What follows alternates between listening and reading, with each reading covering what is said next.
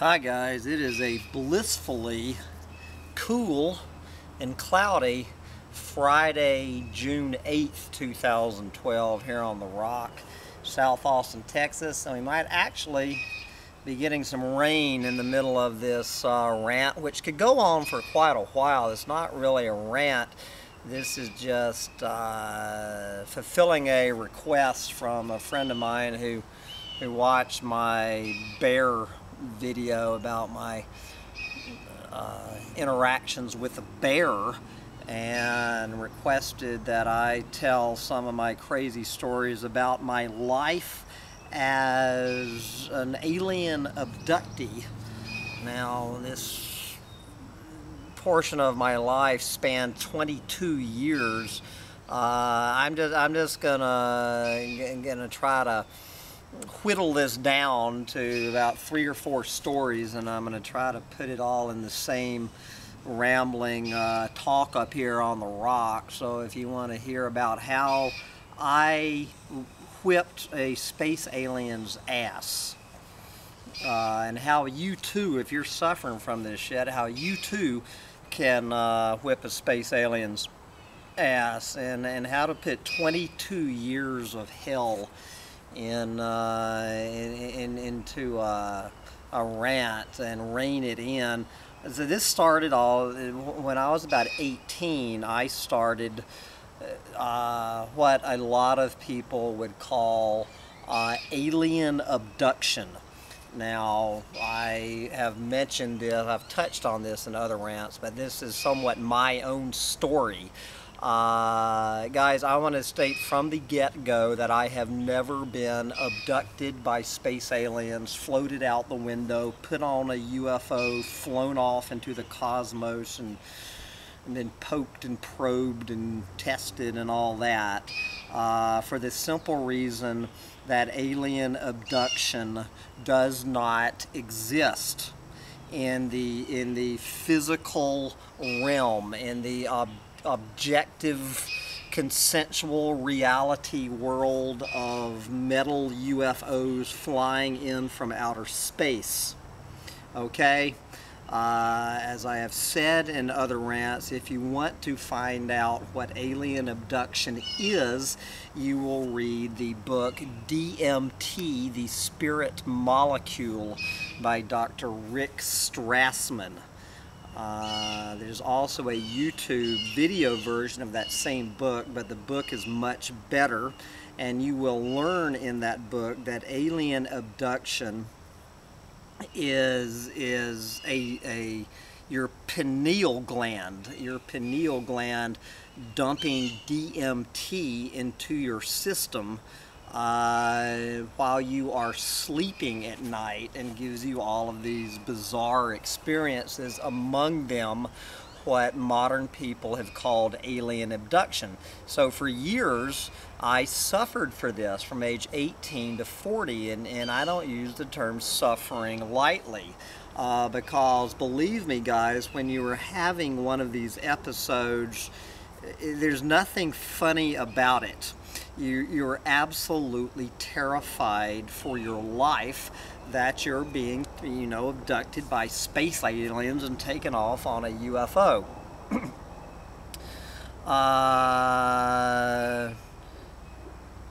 But this is I'm just trying to pick out a few of my own stories. But anyway, this has been going on. This started in my own life in 1978. When I was 18 is when I had my first episode, as I say, for the next 22 years.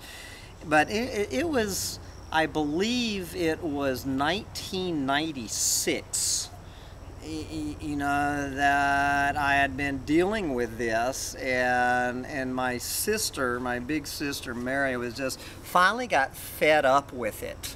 By 1996, it was completely consuming my mind, all of this alien abduction shit. And so now this is my sister, who I've mentioned before, used to have recurring nightmares when she was a child about being kidnapped by giant grasshoppers.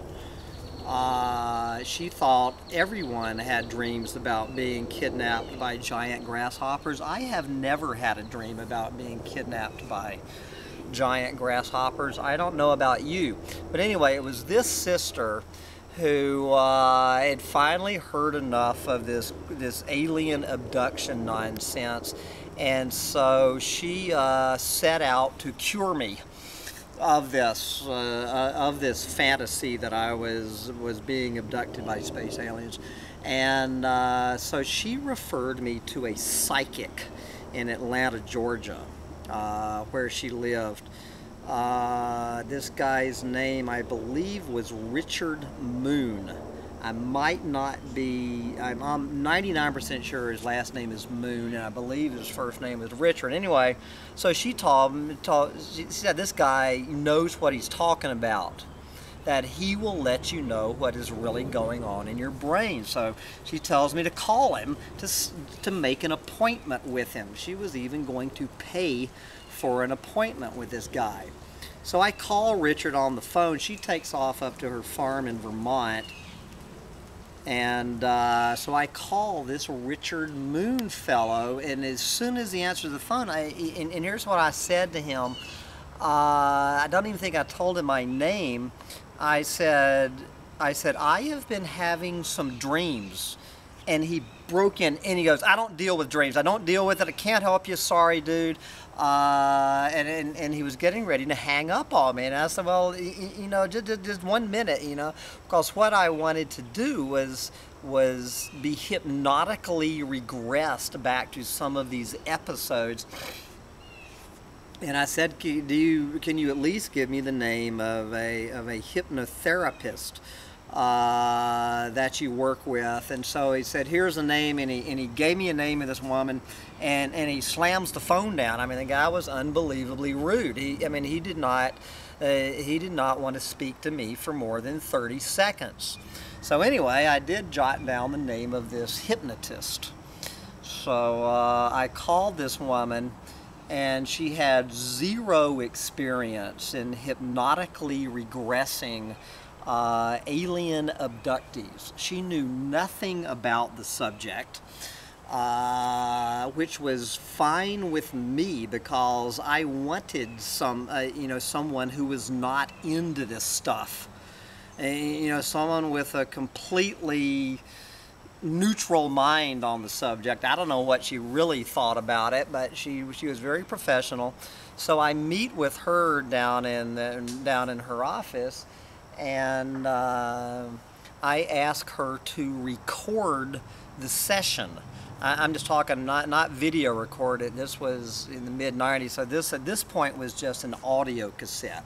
So she turns on the audio cassette, and she's sitting at her desk, and I'm sitting in this big, heavy, comfortable chair, kind of like my Barca lounger up at the trailer, and she begins to regress me back to this episode from around 1980, one of these real powerful abduction episodes. And at first I started actually strangling myself with my hands. I put my own hands around my own neck and started strangling myself to where I could not even talk about this. She wanted to bring me out of the regression. I said, no, I want to do this. So we come back up, and then I go back under a second time. And in this episode, I was lying in my bed in this house that I grew up in Atlanta, Georgia, and from my recollection, I remember my sister, the one that used to get kidnapped by giant grasshoppers. She came in from the other part of the house, and I was having one of these paralysis episodes. It's sleep paralysis is what this is. The scientific explanation for this is called sleep paralysis. It's absolutely terrifying. I was in the middle of one of these sleep paralysis episodes, and my sister came in and stood over my left shoulder. Now this thing about a little man on the left shoulder is totally recurring in these things. These little creatures, whatever they are, usually approach over your left shoulder.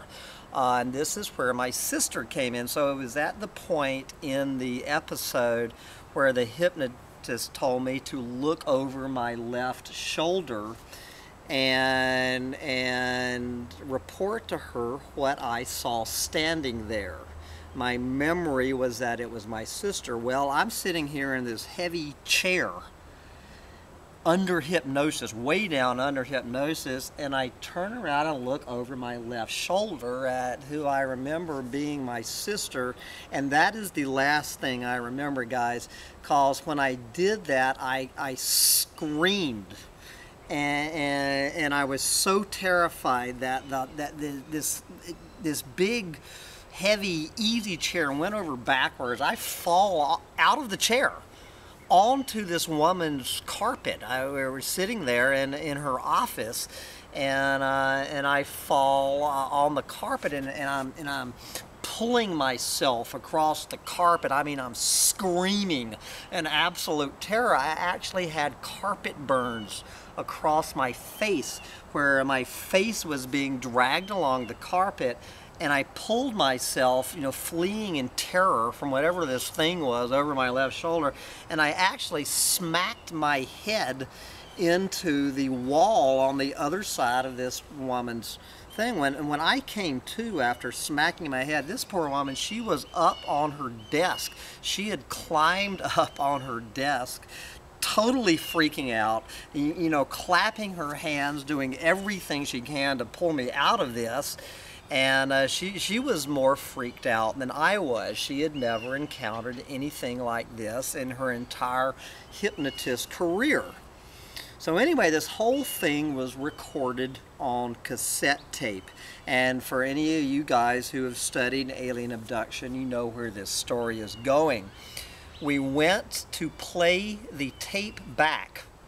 The tape recorder was working fine. There was nothing on the tape. It's like someone had gone in there and erased the cassette tape. There was not one word of what had happened, zero recording of it. So there was that episode. So I said, well, this is really, so now the mystery had only deepened what the hell this was. And guys, for the record, I never thought that I had actually been kidnapped by space aliens onto UFOs. My left brain, Virgo, journalism training, discernment and critical thinking, left brain would not allow this, still does not allow this. So my sister comes back from Vermont at this point, and I report this to her, and so now she suggests that it is time to find another hypnotist, that the psychic had gone nowhere, the hypnotist had gone nowhere. So now she decides that she's going to get more involved and that we're going to videotape me being regressed. Okay, so I guess I don't know who it was who found the second hypnotist. I believe her name was Ann Coco, but I'm not sure about that. That's what her name was. Real nice woman. Who worked out of like a 6-story office building in Atlanta, Georgia. And so again, she was not into alien abduction. You need to be extremely careful if you're suffering from this and going to see some hypnotist who is into it. They will poison your mind and lead you on. So it's very important you get someone who does not study this phenomenon. So we go there to this hypnotist's office. So guys, you got a picture. I'm there with my sister. She gets her video camera. And it's a very pleasant summer evening in Atlanta, Georgia. perfectly fine weather, no rain, no storms, no wind, and it's just before dark that we get there. It was going to be right around dark that this regression session was going to happen. We get to the parking lot of the building, and there's all these people milling around out in front of the building, including the hypnotist. So we asked, what is going on? And they said it was the strangest thing, that a few minutes ago the entire building, the power went off in the building. In the middle of all the other buildings around it were fine, but this one, I think it was like a 6-story office building, this modern 6-story office building in Atlanta, Georgia in 1996, with no explanation, the power to the building had shut off. So there were no lights, no air conditioning, nothing.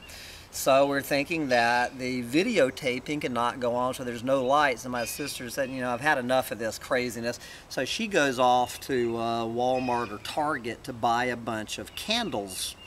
And so we set up all the candles in the room. And then at that point, I will say the lights did come back on. So whoever turned the lights off, I guess at that point figured that just to hell with it, this guy is going to go through with it. So we did videotape that session, which in the videotape and the audio with it both survived. And my sister, she freaked out in the middle of it. She actually thought that I was having a heart attack. Because I was grabbing my left shoulder. I have a visitor here on the rock. Don't knock over my camera. And so it was pretty wild. It was pretty wild. I did not actually knock the chair over. Now, I did fall out of the chair, although I did not knock the chair over and put rug burns on my face, as I was absolutely freaking out. But it was just when I was regressed back again. This was another episode that we visited again. When I looked over my left shoulder, what I saw was a giant white jack-o'-lantern. It was just like a pumpkin, but instead of being orange, it was white, with the face carved on it. And the hypnotist told me to look into the eyes of the jack-o'-lantern and tell me what I saw. And when I looked into the eyes of this jack-o'-lantern, that is when I went, erupted into this absolute terror mode of abject terror. I'm telling you guys, these stories are somewhat humorous years later, but if you or anyone suffers from this alien abduction phenomenon, the alien abduction is not real. That's not what's happening. But believe me, when you're in one of these altered state episodes with this flood of DMT into your brain, it is absolutely terrifying. It's no joke to the people going through this. I mean, and just imagine every time you go to sleep at night wondering if you're going to have one of these episodes. It'll make it would make an insomniac out of Rip Van Winkle. So anyway, after this little episode with the second hypnotist, again, my sister says I need to call. She's insisting that I need to call this psychic, Mr. Moon, back again and be a little more insistent that he see me. So it has now been like 6 weeks since I have spoken to this man. So for the second time, I call him up, and he answers the phone, and I said, and my comment to him was, "I'm sure you don't remember me." And he goes, "I remember you." He goes, "I know exactly who you are, dude." He goes, "You're the UFO abductee." I said, "What?" I mean, this guy, we had talked a total of 30 seconds, and I had mentioned the word dreams to him. I had certainly never said the word UFO to him in my entire life, and he was very agitated. I could on the other end of the phone, and he goes, I tell you what, he goes, I'm going to give you a free reading. I think he charged like $65 an hour for these readings, but he gave me a free one because he did not want me anywhere near his office. He was nervous talking to me on the phone. He goes, I am going to give you a free reading. He's telling me, he goes, you would not believe how many idiots I get calling me saying that they're being abducted by space aliens. And that I have to calm down and assure them that they're not being abducted by space aliens. And he goes, you dude, he goes, you are the genuine article. You are the genuine article. He goes, you are surrounded by some of the most evil energy in this universe. And he goes, they're crawling all over you. Then he went on to tell me that I was the psychic twin of Whitley Strieber. You might recognize the name Whitley Strieber. He's the guy who wrote all that whole series of books about being abducted by space aliens from his cabin in upstate New York. You might remember that. He said that he went to a Whitley Strieber talk in Atlanta basically to expose the guy as a fraud. That was his intention. And when he got there, he said this guy had space aliens all over him, and he told me that I was Whitley Strieber's cosmic twin, and that he was crawling with the most evil energy in the universe. And I asked him, what his advice to me was, and he just like, dude, I have no advice for you. He goes, I don't know what to tell you. That I am, really feel sorry for you. Well, this was in 1996. And I continue to periodically have these episodes, whatever you want to call them, it's sleep paralysis, and I would have these in these dreams. The UFOs would come in, and I would go into the sleep paralysis, and the little aliens would do what they're going to do, and so this continued to plague me. So then I decided to move to Austin, Texas in the year 2000, and I went out to Santa Cruz, California to work for a few weeks as a flagman on a road crew to make a bunch of money before I moved here to Austin in the year 2000. And while I was out in Santa Cruz, California, I found this sleep paralysis support group on the internet. And again, if you suffer from sleep paralysis or alien abduction, I highly encourage you to join this group. So it was this worldwide support group for people who suffer from this no-joke phenomenon, which is such a laughingstock to the rest of the world. And where we all share our stories and blah blah blah. Well, this woman from London, England befriended me, so we were emailing back and forth. Her path and mine seemed to be very similar. She did not believe either that she had been abducted by space aliens, but clearly something bizarre was going on. And it was my very last night in California before coming to Austin, Texas. I had just turned 40 years old. 22 years of my life, over half my life. So her advice to me was, before I went to sleep, to actually invite the UFOs and these space aliens in, to invite them. Yeah, right. You know, it's like inviting Godzilla into your house. And she said, before you go to sleep tonight, invite them in, and then when they get there, she just says, to just work through your terror. Just face it. Face your terror headlong with these guys, and don't run from them. Just sit there and face off with them. And I'm thinking, yeah, right. So I say, what the hell? I had nothing to lose. So before I went to sleep that night, I actually made an intention. I said, okay, guys, I'm here. I am inviting you to come into my room tonight and basically give me your best shot. So I went to sleep. I had not been asleep for 1 hour before where I am is back in another bedroom of the house where I grew up in Atlanta, Georgia. It was an upstairs bedroom.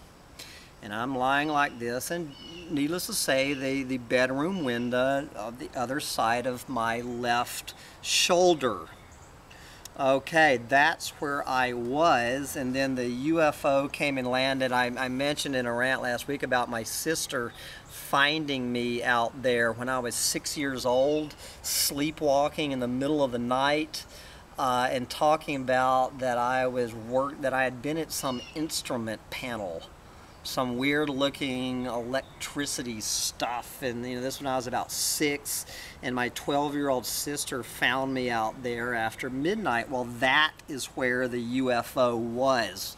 Now I'm an adult lying there in bed, but it was where the UFO had landed that night where my sister found me outside that window. So I'm there. So the UFO comes in and lands outside the window, and I'm sitting there, and I go into this absolute terrifying paralysis episode. And sure enough, here come the little guys, the little 3 foot tall, the guys you've seen, those little guys, little gray guys with the big slanty eyes and shit. So they're pouring through the window. I'm talking like 10 or 12 of these things, and they actually come into bed with me. You got to picture this. I'm not on their UFO. They don't take me out to their UFO. They come in, and I am in bed, and I'm covered by these little 3 foot guys. And then who appears at the foot of the bed? You hear about all of these. The big guy. Sometimes he's called the doctor. Sometimes he's called the watcher. My mother, in the last week of her life, when she was dying of cancer and on morphine, she was talking about the big guy, the boss of this whole thing. So that guy appears at the foot of my bed, and what happens is, so now is when he appears there, then suddenly all of these little space aliens, they morph into ring-tailed lemurs. Good Lord, ring-tailed lemurs. Now I want to tell you guys that at this age, I had never had a hit of marijuana in my life. I never smoked marijuana until I was 42 years old. I had never taken a toke of marijuana in my life. Certainly had never had a mushroom or San Pedro. I was 100% sober as the judge. So all these little gray space aliens turn into these fuzzy little ring-tailed lemurs. And then the big space alien at the foot of the bed, she morphed into this gospel singer, this big old fat black woman gospel singer that I just heard in San Francisco. I cannot remember this woman's name, or I'd love to send this story to her. So this space alien, the queen of the space aliens, turns into this absolute love-filled gospel singer, bringing Jesus into people's lives, and all of these fuzzy little lemurs are now having a great time, flopping all over me. And this woman, she reaches her hand out, and you hear a lot of this in the UFO literature and in the alien abductee literature. And what she does, she takes her index finger and she touches it to the tip of my nose. And she goes, you know, like this, and when she touched me, I went, whoosh. I flew out the window. I got sucked through the window into this most unbelievable flying dream. I went into this gorgeous flying dream. So I'm way up there, you know, I'm at the top of the trees and I'm flying around there, and I'm actually grabbing leaves. I've read about this where I'm actually grabbing leaves from the top of the trees and stuffing them in the pockets of my clothes so I can bring back the leaves as proof of what had happened. And I was flying all around my neighborhood where I grew up in Atlanta, and I remember seeing this dog walking down the street, and he calls up to me, and I dropped out of the sky to go talk to the dog, and then poof, the dream disappeared, and that was it. And I have never again, since age 40, I'm now 52, I have had 12 years of freedom from this. And so this is how I kick these space alien asses. And I am going to pass along to you the advice that she passed along to me, and that's what you do. If you are suffering from this, or if you know anyone suffering from this, please pass this on to them. Number one, to get the book DMT, the Spirit Molecule by Dr. Rick Strassman. Have them read that. Have them, you know, find one of these sleep paralysis support groups and join it, and that will help. But the main thing is just the advice this woman gave that cured her and has cured me, is that you, before you go to sleep tonight, you invite these little bastards into your life. You know, say, come on, come give me your best shot. And just don't go into the fear mode. As hard as that's going to be, resist the fear mode. Choose love, not fear.